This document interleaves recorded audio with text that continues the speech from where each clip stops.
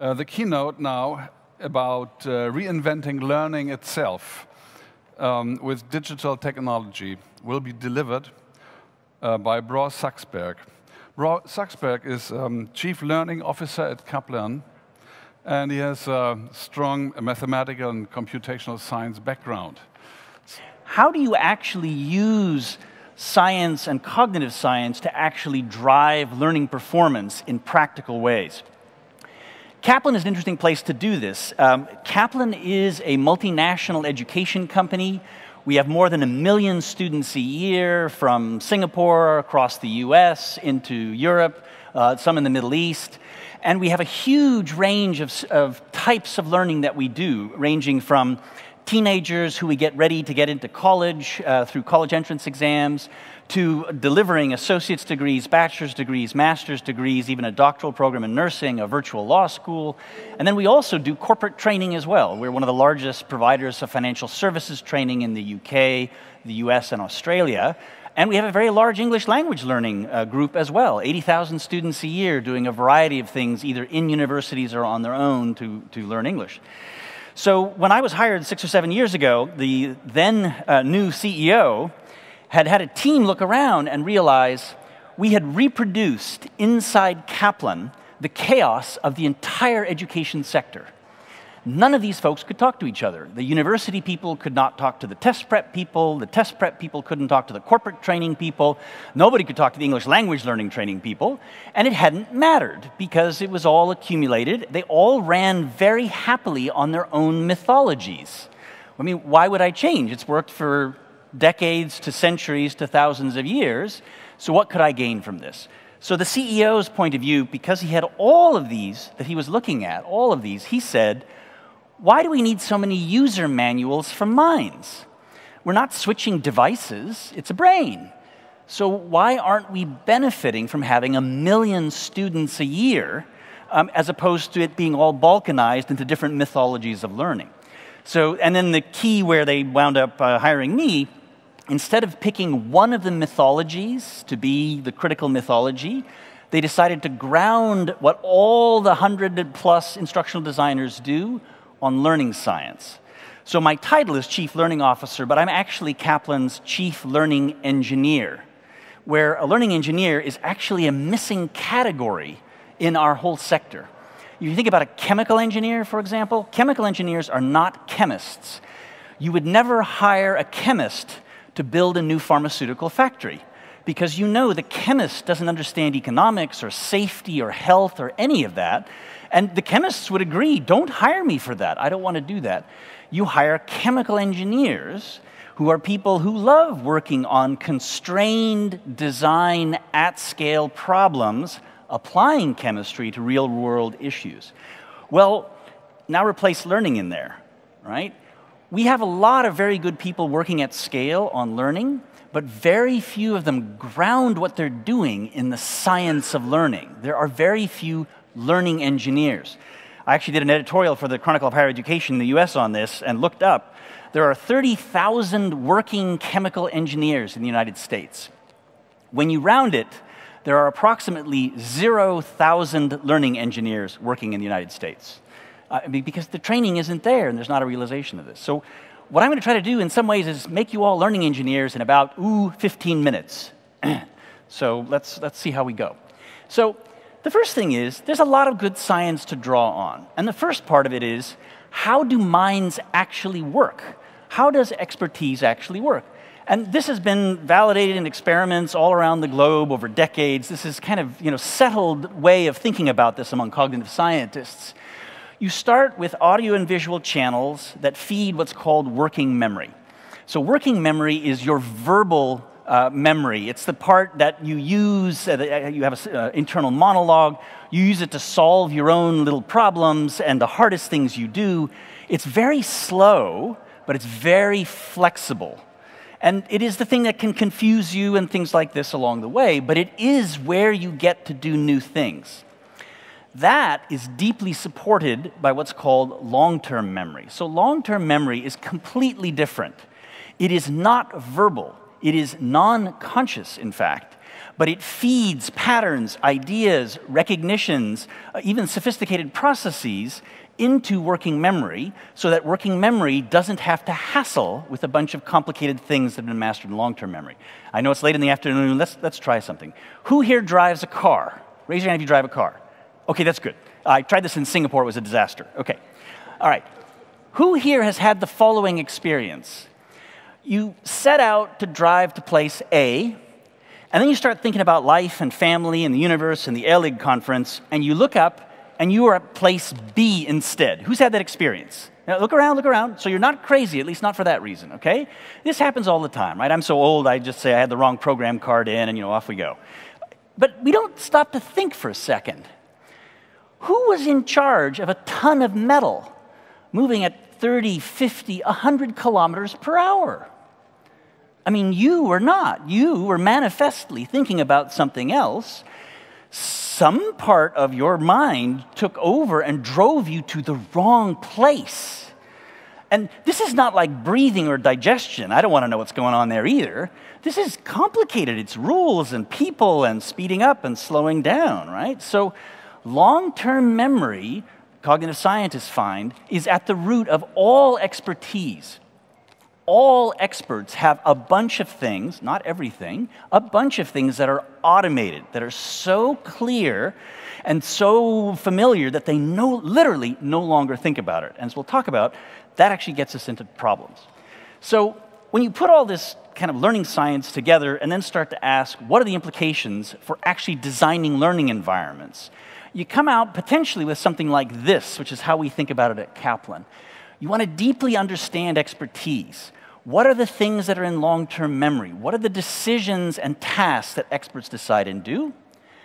Then you want to be able to use evidence-based methods to attack those outcomes. If you want people to be able to decide and do things in certain ways, what are the methods by which a mind can be brought to that kind of expertise? The third piece, which hasn't come up very much today, except the conversation I had with one of our colleagues in the corner there, assessment. Right? If we don't have good probes for either mastery or motivation, it's actually going to be very hard to improve what we're doing. So we actually have to have good measures of what's happening. And then tying this all together, we need platforms and a will to innovate and iterate rapidly. Right? So this is all part of how you get iterative engineering to actually work for learning. OK, so let's talk at least briefly about what I think is one of the more mysterious parts of this, which is cognitive task analysis. How do you unpack real expertise? Often people get panels of wise men and women together and ask them, what do you do? You're an expert nurse, you're an expert physician, what do you do? In fact, the research on expertise is a little depressing about this. So if you think about a top performer, somebody who by data is absolutely a winning performer, call that 100% expertise. When you ask them, or when they are talking or giving a lecture or writing a textbook, you can demonstrate they literally will teach less than 30% of what a novice needs to know to be able to decide and do things in an expert way. I mean, we've all had the classic experience like the Nobel Prize-winning physicist who cannot explain first-year physics. It's partly because it's all in long-term memory. They have no words for it. It's no longer even accessible. So when you ask them, how do you do what you do, they don't even touch that because, well, that's obvious. And the that's obvious part can be huge for experts.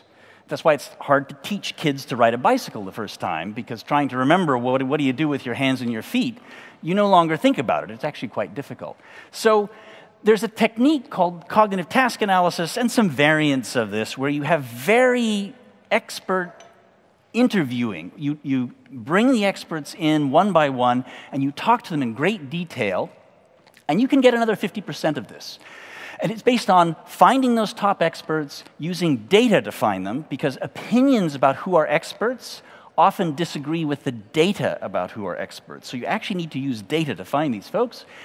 And then you interview them, you compare what they do, you create a kind of a gold standard of outcomes for this, and off you can go to actually do the training. When you do this kind of work, it turns out you can often shrink the instructional time by 25% or more, and you can increase the likelihood of reaching mastery by 25 or 30%.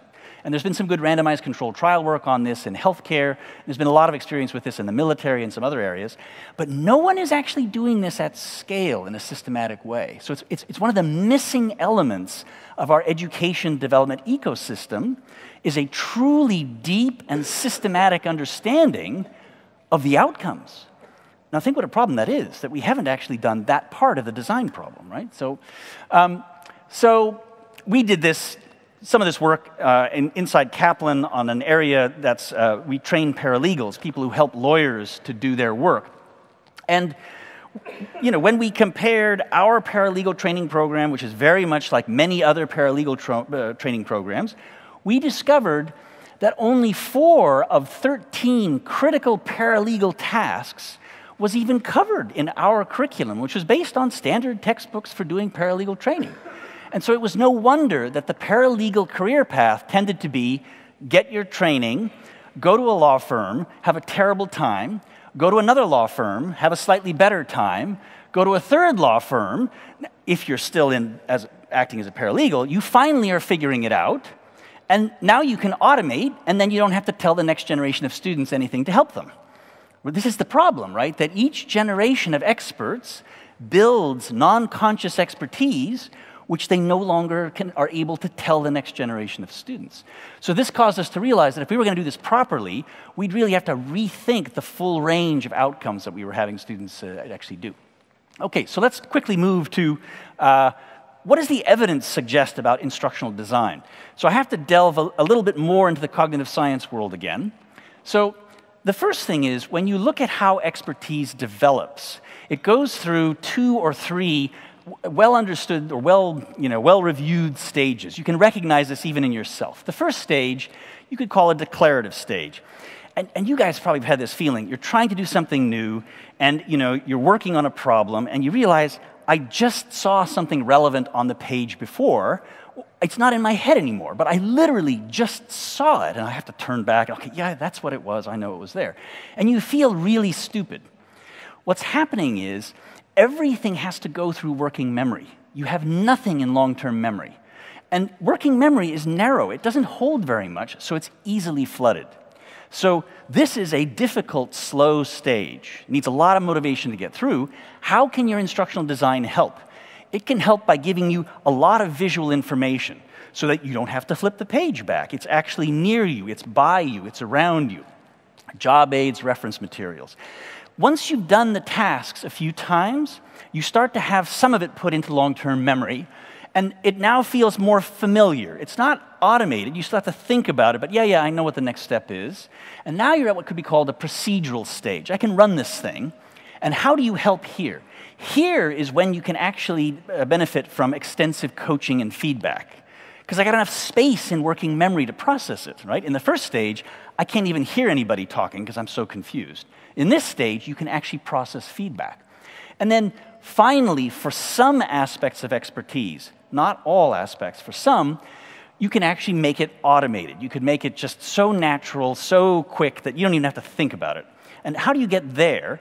You get there by repeated, frequent practice. You do it again and again and again, just like driving. You've done it so many times to drive home, you really don't have to think about it anymore. So, but just to repeat, not everything becomes automated. So writing a convincing, persuasive essay, you're never going to be able to do that and think about lunch at the same time. It's a full-on mental thing you have to do. It uses working memory, but it relies on key skills that are automated as well. Okay? So this is the nature of how you actually build expertise, and so you've got to think about, well, what is the stage your students are at to then get the right instructional design to support them? Similarly, how many people here have heard of Bloom's taxonomy?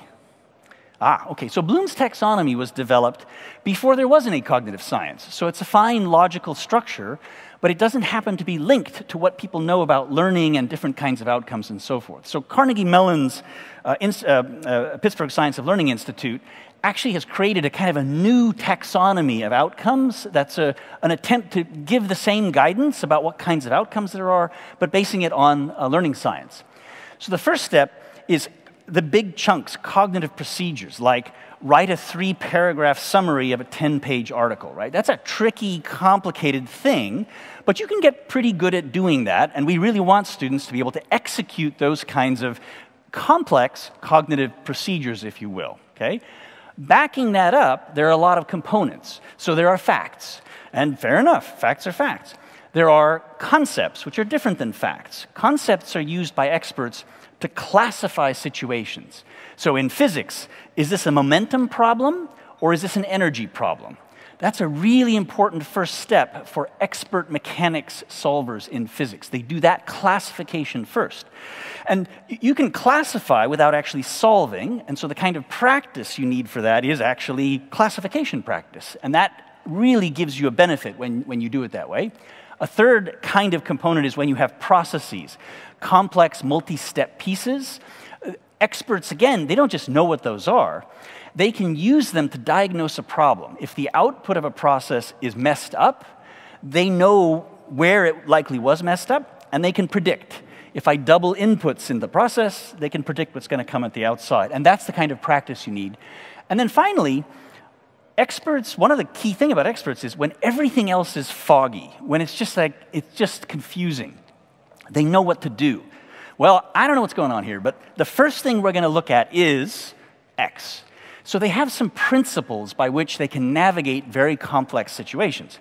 And again, here too, the point is not to memorize a list of 5 principles. That's not what experts have. The point is to be able to use them, to actually have the experience of working your way through complex problems using those principles. And that's the kind of practice you need for this kind of thing. So, so all of what I just talked about there is cognitive stuff, the architecture of learning, the types of decisions you make, and so forth. Another piece we haven't talked that much about here today is motivation. So motivation is a key fuel. If you want people to do well at work or become fluent at things, there's real hard work involved. And the kind of hard work that the cognitive scientists think of when they think of motivation is that will you start, persist, and put in mental effort? Because if you will do those 3 things on a well-designed learning activity, you will change your brain because you're working it. You're running the neurons, right? Now, you'll notice liking does not appear there. Okay, that's one of those issues that people confuse liking and motivation. But for learning purposes, this is what gets learning to go. Now, liking is a reason to start, persist, and put in mental effort. But if you will do it for another reason, you will change your brain. Just like athletics, the weights, you don't have to love the weights to benefit from doing the weights, right? It's a matter of actually putting in the effort. So this is what cognitive scientists dig into when they're trying to figure out how to get students motivated. It's not liking. Smile sheets are not helpful. It's this. And we had a very good cognitive scientist do a bit of a scan of the research literature on this. And what we found is, what he found, there's basically 4 things that go wrong with motivation that you have to take apart. The first one is you don't value what you're doing or the way in which you're doing it. I'm a dancer in an algebra class. What am I doing here? And you stop. You think about dance, you don't persist, you don't put in mental effort, right? The cure, the treatment, somebody's got to explain to you why a dancer should care. Is it about the foundation you're going to run later on? And you got to have enough money to run it, and so you have to know about investment, and that means modeling, and suddenly you're in the world of algebra, right? So things along those lines. That's the first thing that goes wrong. Second thing that goes wrong, another dancer, same algebra class. I'm no good at math. Now that's totally different than the first dancer, because now the problem is I can't do it. So if the teacher or the parent talks to me about how important it is for your future, even in dance, you're making me miserable. My life is over because I can't do it. The reason I'm not starting, persisting, and putting in mental effort is because I can't do it. So the solution is completely different. The teacher or the parent has to be on the side of the student, problem solve, back up from where they're stuck, show them they can do math. Even animals can do math at the lowest level. I mean, you can do math. The question is, how do we get you to do this math? What's missing, and so forth. Totally different treatment than the first one. The third one is a little like the second one. You blame something in your environment. I hate this textbook. Who could learn from a guy like Bror? He talks too fast and waves his hands. You know, I can't learn from that guy. So you stop. It's not because you don't think you can do it. It's because I don't have enough time, or I can't understand this, right? Again, the treatment is totally different. It's about problem solving around that. Okay, if Bror talks too fast, take the tape and slow it down, right? There's ways to handle Bror talking too fast, okay? That can be done. The final one, which is the toughest, is negative moods. If you're angry, if you're frightened, if you're depressed, you're not going to start putting mental effort, persistent stuff. And that is as complicated as you imagine to solve. But it is different than the others as well. So motivation itself also has a research foundation. And this obviously gives suggestions for engineering solutions. Even the detailed work looking at individual screens, I apologize, this is an eye chart. The point of this is there's a lot of evidence about how to use media well and badly. For example, if you can take out irrelevant graphics, stories, videos, and lengthy text, you can improve learning by more than a standard deviation in randomized controlled trial experiments, right? But you want to have graphics and text together. You want to actually have conversational audio in your learning environments for complicated topics. Those all help. So there is evidence to help. Now, what's interesting is people don't know anything about this. Richard Mayer, who here knows who Richard Mayer is in the cognitive science world? Okay, there's a few of you, that's good. Let me another experiment here. Who here knows who Jimi Hendrix is? So we're awake. Okay, the evidence shows we're awake. Okay, so who here knows that Jimi Hendrix is one of the world's most famous rock guitarists? Okay, I'm seeing nods at least. You haven't fallen asleep yet. Okay, great. So who here is a rock guitarist? I knew the reporter would be one. Okay, so what we've proved conclusively is you do not have to be a rock guitarist to know one of the world's best rock guitarists, right? Richard Mayer, by data, is the world's most cited learning scientist. And in a room full of people who are interested in learning and successive students, almost none of you have ever heard of him. So that's pretty broken from an engineering perspective, right? That's pretty broken. But this is just, these are the kind of results that you can work with. And just for fun, because many of you may not, I have one of these up in my living room because I contemplate bell curves all day long. But for the few of you in the room who don't have this in your living room, bell curve, take somebody who's in the middle of it, move them by one standard deviation, which many of those interventions were doing, you've lifted them to the 84th percentile of performance. And that's by doing things like moving the text close to the picture or getting rid of the audio. That's irrelevant. Now, the research, that's science, right? And as always, your mileage will vary when you do stuff at scale in practice. But boy, it seems important to start from some of that kind of potential impact as we're thinking about what to do at scale from an engineering standpoint.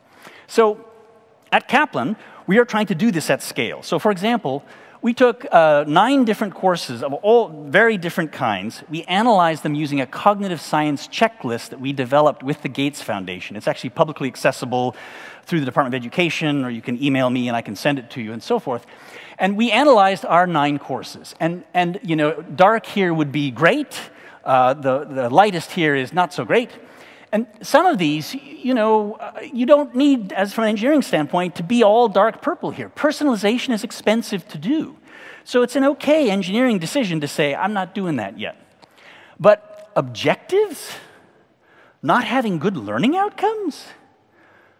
I mean, I'm dying to have the debate with somebody who demands to have unclear learning outcomes. I mean, you can't even get to first base without that, right? And arguably, especially for Kaplan, because we've done a lot of work on test preparation, the assessment line is not so great. It means a number of our assessments are not very coherent or well-designed or valid and reliable, right? So we know, even inside Kaplan, and we're interested in this, we have a lot of work to do. A lot of work to do to apply these kinds of ideas and principles. And intuition is not the correct guide, okay? So we took a bunch of composition essays, and we compared the grade by the original teacher, so that's on the left, with marks by 2 other composition teachers who did not know the student, but who taught the same course. Those are the right 2. Now, Houston, we have a problem, right? Now, we don't actually know what the problem is. Most folks immediately assume, oh, the teachers are just helping their students out. That's what's wrong. But in fact, it could be the rubric used to grade essays is so badly designed that only teachers who know their students can give the right marks to students. Right? If you don't know the students, you got no hope because the rubric is terrible. So we don't actually know what's wrong.